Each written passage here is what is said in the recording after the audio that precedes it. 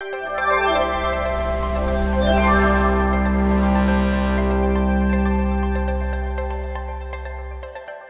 we talk about RHEL HA on AWS, we have armies available, so you can spin up an EC2 instance, and it is automatically attached to all repositories you need to get the packages which are related to high availability. We use the Rui infrastructure that Simon already explained on, but the thing is, there are still things to do, right? So it's not just enough to spin up an instance and then magically a cluster appears. There are still tasks to do. And that's why we are developing a RHEL with HA partner solution. It's a ready-to-use CloudFormation template that let you spin up a complete ready-to-use cluster with an overlay IP address in just a couple of minutes. And when we take a look on this reference architecture, in this example, we have 3 availability zones, which means we have 3 cluster nodes because we deploy 1 node per availability zone. When you remember, an availability zone is an independent data center. So from a resiliency perspective, we ensure that in case we have issues with one availability zone, our cluster is still in a healthy state. By doing that, we use Bastion host to actually connect to the cluster nodes, which means when you want to access via SSH from external your RHEL HA cluster, you go to the Linux Bastion host, and from there you jump to the actual cluster nodes, which reside in private subnets. We have a fencing agent, so when you run a high available cluster, you need a mechanism to ensure that the cluster is in a healthy state, that your resources are just running on one node, that you don't have split brain scenario or something. We use a fencing agent for that, which leverages the AWS IP for health checks and also to update routing tables when we switch the failover IP address from one node to the other to ensure the IP address always stays reachable. That's just an example of how you can deploy it with 3 availability zones and Bastion hosts, where we even deploy all subnets and VPC for you. But you can customize it with parameters. You can decide if you want Bastion hosts or not. Maybe you want to use your own systems for that. Or if you want to deploy it in an existing VPC, that's also possible. And yeah, overall, the whole template does the heavy lifting for you because there are more components involved than just RHEL with HA in that scenario. And that being said, it's time for a demo. And as we, what I plan to do in that demo and what we have on the next slide is actually a quick walkthrough about the resources that we deploy based on the architectural diagram that I showed you. And then we access a website which is delivered through a cluster virtual IP.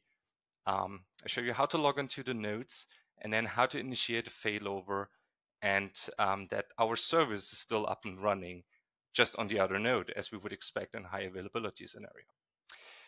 Okay, as promised, it's now time for our demo.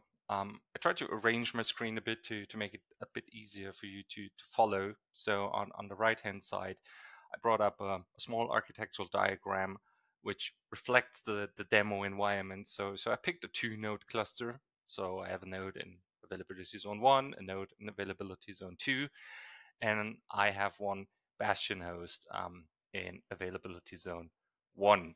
On the left side of my browser, I opened the CloudFormation stack.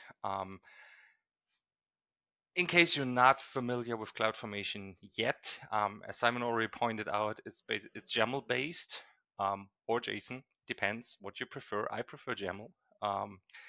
So you're going to write nice looking templates like that one.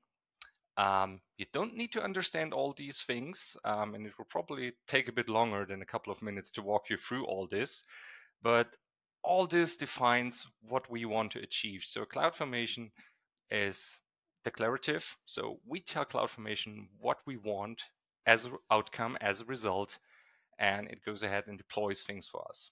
The whole stack of our partner solution is built on so-called nested stacks. That means every step that we take, deploying a VPC, deploying Bastion host, deploying a cluster node, is its own so-called nested stack. You can see that here on the left side. I can step through them. That's interesting to know, but it's not super important for you, because when you want to customize it, you actually pass parameters to the main template. You can, for example, customize your cluster name, the cluster password. You can define which floating IP address, so which cluster IP you want, instance types, internal node names, a lot of different things. And when we take a look in the CloudFormation Designer real quick, this is what happens under the hood. So when we start the deployment and we say, yeah, deploy a new VPC for me, for example, then we have a VPC stack. And this VPC stack will ensure that I have my virtual private cloud, that I have my public subnets, that I have my private subnets, that I have my NAT gateway, so that everything which is network related is already configured for me. The next step is then the Bastion host. If I say, yes, I want a Bastion host, it will go ahead and create an auto-scaling group, creates Bastion host, ready for me to log in. And then I have my actual cluster nodes. It starts with the first node, and then there comes a second node. If I decide to have a 3-node cluster, there comes another node, and so on. A quick look into the networking part, and I use our new resource map feature under VPC for that, because I think it's super convenient to see what's going on. So when we take a look on the architecture on the right side, we have 2 public subnets. These public subnets share one routing table, and I can see it here as well. So I have my availability zone EU Central 1A. I have a public subnet, and this public subnet has a routing table attached. And when I hover over that public subnet, I see that my other public subnet uses the same routing table. Then we have 2 private subnets. These are the subnets where the actual cluster node is in, and each of these private subnets has its own routing table attached to a NAT gateway.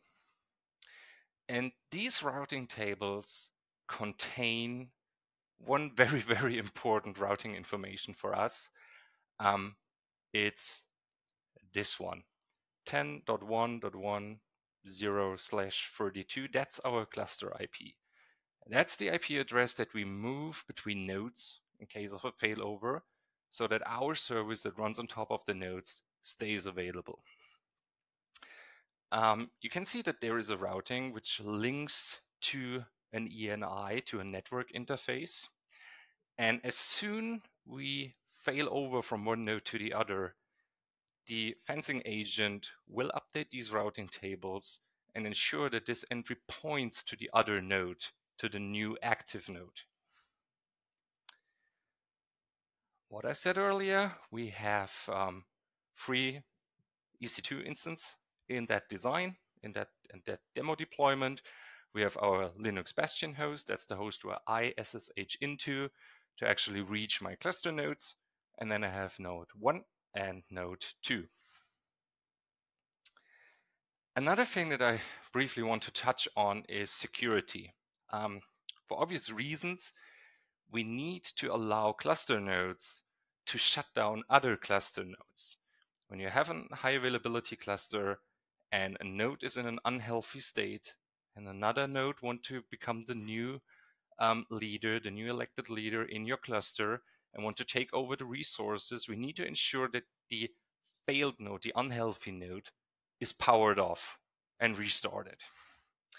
So we need to grant access, and important is that we narrow down that access as much as possible. As you can see here, every node is allowed to read some information from EC2. So I can read information from an instance, I can read the status from an instance. but only the 2 cluster nodes. No other EC2 instance in your VPC is allowed to actually stop and start these instances. So there's no wildcard entry, which allows too broad permissions. We really narrow it down and follow the best practices of least privileged permissions. The same thing counts for overlay IP address. We limit it to the specific routing tables. So the cluster nodes can only update the routing tables that belong to the solution and nothing else. So one thing that I want to show you is actually how the cluster behaves when we fail over the cluster IP. What I prepared here is an alias to our cluster IP, relHA, and under that alias I get a website. The website shows me the information of the node which is running this resource at that point. So when I refresh that, I see, okay, node 1 is obviously delivering that page. When we take a look into the console, that's my cluster node 1. I check the cluster health status. I can see that's my relHA cluster. I have 2 nodes. Both are online, node 1, node 2. And here I have my cluster IP address. It says it's started, so it's available, and it's running on this IP address. Let's take a look. Yes, it's my node 1. I can also double check it by taking a look in the IP configuration, and I see, yes, my cluster IP address is available on this node. I mean, that's great. Let's see what happens when we fail over. So right now I can ping it. I have my website available. When I go to my cluster node and say, I want to move this resource to another cluster node, which is basically the same thing that would happen when I have a failover, but due to time concerns during the demo, we just move the resource. I start it. It says, yes, I move it. When I refresh that page, you see it takes a second. I have a short interruption in my ping, which is expected because we're now moving this website from one node to the other node.